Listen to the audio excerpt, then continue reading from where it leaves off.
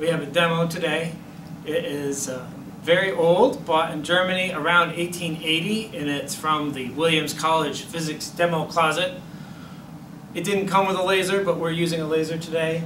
The laser is bouncing off of a tuning fork with a mirror on it and a counterweight onto another tuning fork at perpendicular orientation, and that one also has a mirror and a counterweight, and then the laser displays on the wall.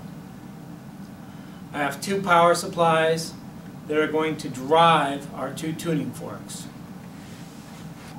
Here's one of the tuning forks, and you can see the counterweight and the mirror.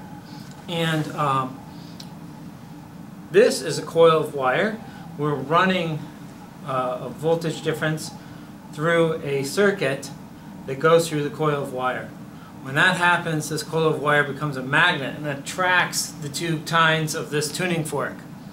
However, there is part of the circuit is this little piece of wire sticking off the tuning fork, and when those tines get attracted, the little wire breaks contact with this knob here, and then the circuit is broken. And once that happens, our coil is no longer a magnet, and the fork goes back.